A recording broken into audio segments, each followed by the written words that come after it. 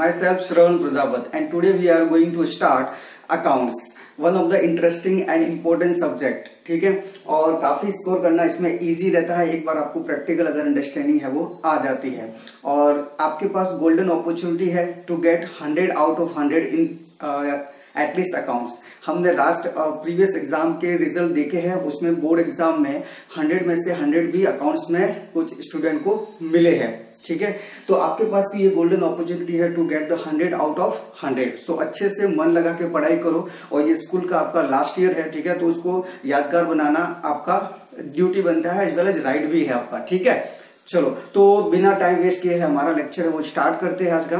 सो सबसे पहले मैं आपको बता दूं कि जो आपका अकाउंट्स है, यानी कि जो एलिमेंट ऑफ अकाउंट्स जो आपका सब्जेक्ट है, वो सब्जेक्ट के आपके दो पार्ट है, part first and part second. जो पार्ट फर्स्ट है आपका, वो पार्ट फर्स्ट है वो पूरा पार्टनरशिप से रिलेटेड है, जबकि जो पार्ट 2 है आपका वो पूरा का पूरा कंपनी से रिलेटेड है, यानी कि पूरे कंपनी से रिलेटेड उसमें टॉपिक्स आएंगे, डिफरेंट प्रॉब्लम्स आएगी उसमें। और सेम वे में जो हमारा पार्ट 1 है उसमें आपके पार्टनरशिप से रिलेटेड सारे टॉपिक्स है वो कवर होते हैं। ठीक है, चलो हर एक आपका बोर्ड के पैटर्न के हिसाब से आपका हर एक चैप्टर का आपका जो वेटेज है वो फिक्स रहता है और उनका कौन से मार्क का कितने क्वेश्चन आने वाले हैं, लाइक एमसीक्यू कितने मार्क के आने वाले हैं और कितने क्वेश्चन आने वाले हैं, वन सेंटेंस वाले कितने आने वाले हैं और आपके प्रैक्टिकल क्वेश्चन कितने मार्क के आने वाले हैं, वो सब है वो आपका फिक्स रहता है। ठीक है, तो नेक्स्ट या उसके बाद के लेक्चर में बहुत ही जल्दी मैं आपको वो शीट है वो पूरी प्रोवाइड कर दूंगा, जिसमें आपको पूरा चैप्टर वाइज है वो वेटेज कितना है एग्जाम में और किस तरीके से प्रैक्टिकल क्वेश्चन और थियरी पूछी जाएगी, वो सारा डिटेल समरी उसमें दिया हुआ रहेगा, तो वो बहुत ही जल्दी मैं आपको प्रोवाइड करवा दूंगा। सो गाइस आज का लेक्चर हमारा स्टार्ट करते हैं और हमारा चैप्टर नंबर 1 है, that is introduction to partnership. Part 1 का इंट्रोडक्शन टू पार्टनरशिप, ये आपका चैप्टर है वो 4 मार्क का रेलिवेंट रखता है एग्जाम के पॉइंट ऑफ व्यू से। सो एग्जाम में आपका इसमें से 2 क्वेश्चन आएंगे, एक तो आपका एमसीक्यू क्वेश्चन आएगा 1 मार्क का और 3 मार्क का आपका एक प्रैक्टिकल क्वेश्चन आएगा। इस तरीके से इसका जो वेटेज है एग्जाम के लिए वो 4 मार्क का हो जाता है। चलो अब हम बात करते हैं कि सर इंट्रोडक्शन टू पार्टनरशिप हमारा चैप्टर 1 है, तो ये क्या बोलता है, पार्टनरशिप का मीनिंग क्या है, इसके ऊपर कौन सा एक्ट वगैरह अप्लाई होता है, वो सब हम डिस्कस करते हैं। ओके, तो सबसे पहले इसके ऊपर एक्ट कौन सा लगता है, तो सर इसके ऊपर इंडियन पार्टनरशिप एक्ट 1932 है वो अप्लाई होता है। ठीक है, आपको याद रखना है, कई बार ये ईयर है वो आपको पूछ सकते हैं एमसीक्यू क्वेश्चन में। ठीक है, सो इंडियन पार्टनरशिप एक्ट 1932 है वो इसके ऊपर अप्लाई होता है। ठीक है, चलो अब सर पार्टनरशिप का मीनिंग क्या होता है। सो पार्टनरशिप का मीनिंग समझने से पहले हम क्या करते हैं, एक एग्जांपल को समझते हैं, उसके बाद में पार्टनरशिप का मीनिंग क्या है या डेफिनेशन क्या है वो मैं आपको बताता हूं। So let's understand. सबसे पहले हम ये मानते हैं कि ए बी सी 3 यहाँ पे क्या है, 3 पर्सन है, ये तीनों पर्सन क्या करते हैं, मिलके ये डिसाइड करते हैं, ये तीनों पर्सन मिलके ये डिसाइड करते हैं कि चलो बिजनेस करते हैं जॉइंट में। सब मिलके क्या करते हैं, एक बिजनेस करते हैं। क्लियर है, और उस बिजनेस का जो भी प्रॉफिट आएगा वो हम आपस में क्या कर देंगे, शेयर कर लेंगे। क्लियर है, सो आपको फ्रेंड्स मैंने जो बताया अभी एग्जांपल, बस उसी में आपका पार्टनरशिप का मीनिंग है वो आ जाता है, इसी को पार्टनरशिप बोला जाता है। अब मैं आपको जो बुक वाली डेफिनेशन है और क्या मीनिंग है वो मैं आपको भी बता देता हूं। तो पार्टनरशिप इज रिलेशन बिटवीन 2 और मोर पर्सन, यानी कि इन सब के बीच में जो रिलेशन है उसी को पार्टनरशिप बोला जाता है। सो पार्टनरशिप इज रिलेशन बिटवीन 2 और more person who agree to share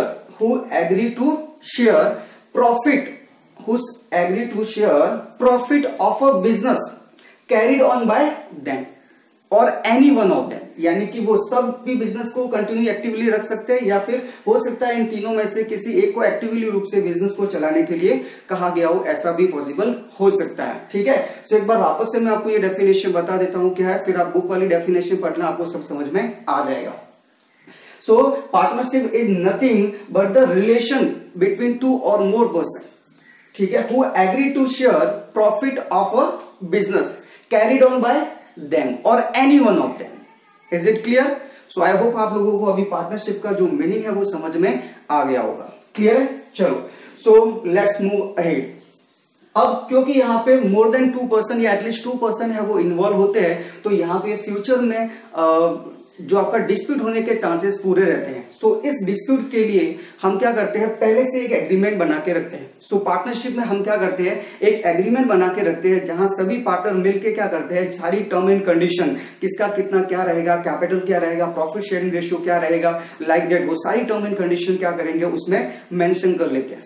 clear है? तो उसी एग्रीमेंट को हम क्या बोलते हैं, पार्टनरशिप डीड।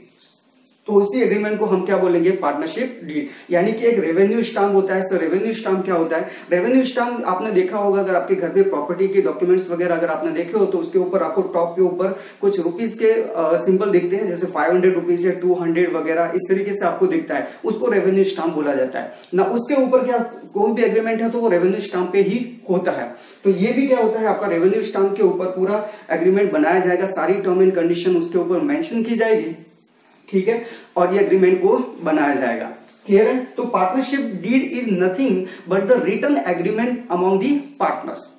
सो मैं कह सकता हूं कि पार्टनरशिप डीड क्या होता है, एक रिटन एग्रीमेंट होता है बिटवीन दी पार्टनर, सभी पार्टनर के बीच में जो पार्टनरशिप से रिलेटेड जो टर्म एंड कंडीशन है उसका एक एग्रीमेंट होता है और कुछ भी नहीं होता है, जिसके अंदर ये सारी चीजें लिखेंगे कि हमारा प्रॉफिट शेयरिंग रेशियो क्या होगा, कौन सा पार्टनर कितनी कैपिटल कंट्रीब्यूट करेगा, ठीक है, इंटरेस्ट ऑन कैपिटल कितना देना है, इंटरेस्ट ऑन ड्रॉइंग कितना लेना है, इंटरेस्ट ऑन पार्टनर्स लोन है तो कितना देना है, लाइक दैट, ये सारे पॉइंट है उसमें कवर होते हैं।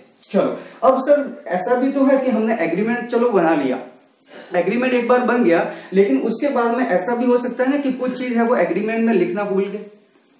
कभी कभी ऐसा हो सकता है ना कि अब एग्रीमेंट में ये पार्टनरशिप डीड में कोई चीज लिखना रह गया, जैसे for example profit sharing ratio कितना है वही लिखना भूल गए, पार्टनर्स का प्रॉफिट शेयरिंग रेशियो क्या है वही इसमें लिखना भूल गए। तो ऐसी सिचुएशन में सर हम पार्टनर्स में जो प्रॉफिट शेयरिंग करेंगे वो कौन से रेशियो में करेंगे।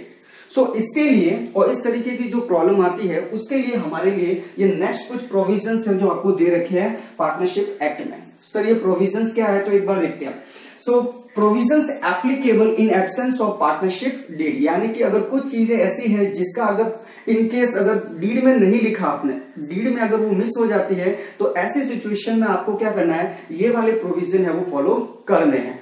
सो डिस्कस करते हैं और समझने का ट्राई करते हैं कि ये प्रोविजंस क्या है। तो देखिए सबसे पहले पॉइंट नंबर 1 आपका है वो क्या बोलता है, पार्टनर्स कैपिटल कंट्रीब्यूशन, यानी कि हमने डीड में ये लिखना ही भूल गए कि कौन सा पार्टनर कितना कैपिटल है वो कंट्रीब्यूट करेगा। तो ऐसी सिचुएशन में हमको क्या करना है कि म्यूचुअल एग्रीमेंट, यानी सभी पार्टनर क्या करेंगे, मिल बैठकर क्या करेंगे, डिसाइड करेंगे कि आपको कौन सा कैपिटल किसको कितना लाना है। ठीक है, चलो। सो पार्टनर्स कैपिटल कंट्रीब्यूशन के बारे में अगर पार्टनरशिप डीड में नहीं लिखा है तो आपको क्या करना है, म्यूचुअल एग्रीमेंट के हिसाब से डिसाइड करना है। Partner salary bonus commission etcetera, यानी कि अगर किसी पार्टनर को सैलरी बोनस कमीशन रेमुनेशन के बारे में अगर आपने डीड में नहीं लिखा है तो क्या उसको देना चाहिए किसी पार्टनर को salary bonus commission etcetera. So answer is no, आपको किसी को कुछ भी नहीं देना। अगर डीड में प्रोवाइड किया है तो ही दो, अदरवाइज ना दो। तो लिखा हुआ है मैंने यहाँ पे partner salary bonus commission etcetera no. Third point number profit sharing ratio, अगर आपने प्रॉफिट शेयरिंग रेशियो डीड में लिखना भूल गए, अगर आप डीड में क्या किया प्रॉफिट शेयरिंग रेशियो है वो लिखना ही भूल गए, तो ऐसी सिचुएशन में आप क्या करोगे, इक्वल प्रोपोर्शन में सभी में प्रॉफिट को डिस्ट्रीब्यूट करोगे। तो ऐसी सिचुएशन में आप क्या करोगे, इक्वल प्रोपोर्शन में प्रॉफिट को डिस्ट्रीब्यूट करोगे। नेक्स्ट पॉइंट नंबर 4 हमारा आता है that is interest on capital. अगर इंटरेस्ट ऑन कैपिटल के बारे में पार्टनरशिप डीड में अगर आपने मेंशन नहीं किया है तो आपको प्रोवाइड करने की जरूरत नहीं है। पॉइंट नंबर 5 है आपका interest on drawing. Interest on drawing के बारे में भी अगर आपने डीड में नहीं लिखा है तो आपको प्रोवाइड करने की जरूरत नहीं है। नेक्स्ट पॉइंट नंबर 6 है आपका इंटरेस्ट ऑन लोन, और one of the important point interest on loan. अगर पार्टनर ने पार्टनरशिप फर्म को कोई लोन दिया है तो उसके ऊपर इंटरेस्ट है वो कितना प्रोवाइड करना है। सो अगर डीड में लिखा है तो डीड के हिसाब से जितना रेट है, लेकिन डीड में अगर नहीं लिखा आपने तो ऐसी सिचुएशन में क्या होगा, आपको at the rate of 6% per annum, ठीक है ना, ये 12 मंथ का रेट है 6%। सो at the rate of 6% per annum के हिसाब से आपको क्या करना है, इंटरेस्ट ऑन पार्टनर्स लोन आपको प्रोवाइड करना है।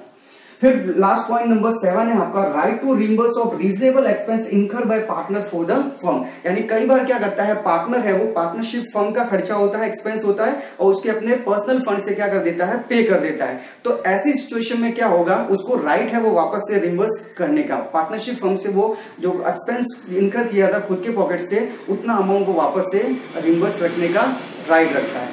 ठीक है, चलो सो आई होप आप लोगों को अभी समझ में आ गया होगा जितना थ्योरी मैंने अभी आज के डिस्कशन में आपने डिस्कस किया था। एक बार फटाफट मैं आपको वापस से रिवाइज करवा देता हूं कि हमने क्या पढ़ा। सबसे पहले चैप्टर हमारा इंट्रोडक्शन टू पार्टनरशिप, इसके ऊपर कौन सा एक्ट लगता है, इंडियन पार्टनरशिप एक्ट 1932। फिर मीनिंग ऑफ पार्टनरशिप देखा, तो meaning of partnership is nothing but the relation between two और more person who agree to share profit of a business carried on by them और any one of them. फिर उसके बाद में partnership deed, और partnership deed क्या होता था, partnership deed is nothing but the written agreement between the partners. अब कुछ ऐसे प्रोविजन है जो अगर आपके in absence of partnership deed है वो अप्लाई होते हैं। ठीक है, partners capital contribution mutual agree से डिसाइड किया जाएगा, partner salary bonus commission etcetera कुछ देने की जरूरत नहीं है, profit sharing ratio equal proportion में रहेगा, इंटरेस्ट ऑन कैपिटल कुछ भी देने की जरूरत नहीं है, इंटरेस्ट ऑन ड्रॉइंग देने की जरूरत नहीं है, interest on loan at the rate of 6% per annum से, और right to reimburse of reasonable expense incurred by partners for the form.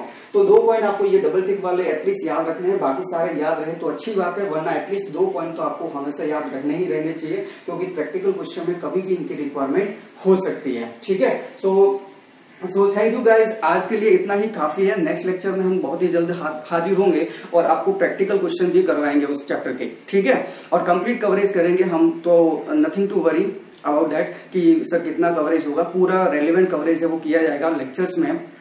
ठीक है, और अपने फ्रेंड्स तक ये वीडियो को शेयर कीजिए, सब्सक्राइब कीजिए इस चैनल को, और जो बेल आइकन है उसको भी प्रेस करके रखिए ताकि आपको नोटिफिकेशन है वो मिल जाए तुरंत ही जैसे ही मैं वीडियो को अपलोड करता हूं, ताकि आप टाइमली है वो वीडियो को एक्सेस कर पाओ और लेक्चर को देख पाओ, ताकि आपका स्टडी है वो टाइम टू टाइम रहे, अप टू डेट रहे। ठीक है, सो थैंक यू गाइस।